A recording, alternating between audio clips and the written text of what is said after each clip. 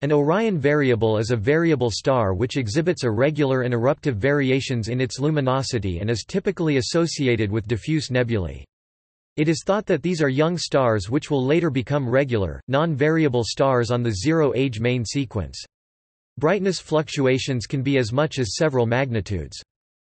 T Tauri stars are Orion variables exhibiting characteristic fluorescent violet emission lines from singly ionized iron in their star spectra, and also emission from lithium, a metal that usually is destroyed by the nuclear fusion in the stars. Fu Orionis stars, or simply FIRS, are Orion variables that rise 5 to 6 magnitudes, then sink up to 1 magnitude and stay there for many decades. The prototype is Fu Orionis, and other specimens are V1057 Cygni and V1515 Cygni.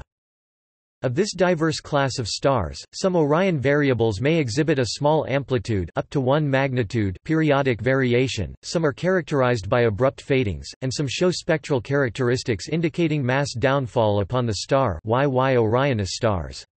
Many of these characteristics may occur in any one Orion variable. The term Orion variable was a handy catch-all term but is now tending to drop out of disuse among the astronomical community, though for historical reasons the GCVS still uses it.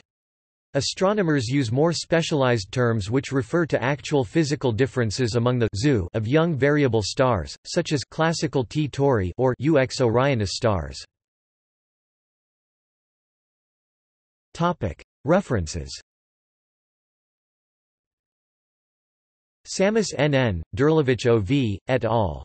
Combined General Catalogue of Variable Stars GCVS 4.2, 2004 ed.